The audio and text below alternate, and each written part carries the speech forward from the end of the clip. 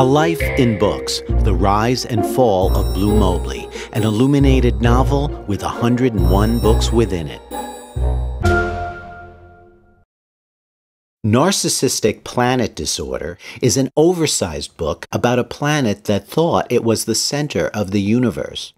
Inspired by an article Bleu read in 1981 about Ronald Reagan's first meeting with think tankers at the Hoover Institute about a Star Wars program, Narcissistic Planet Disorder was not only timely, it was prophetic.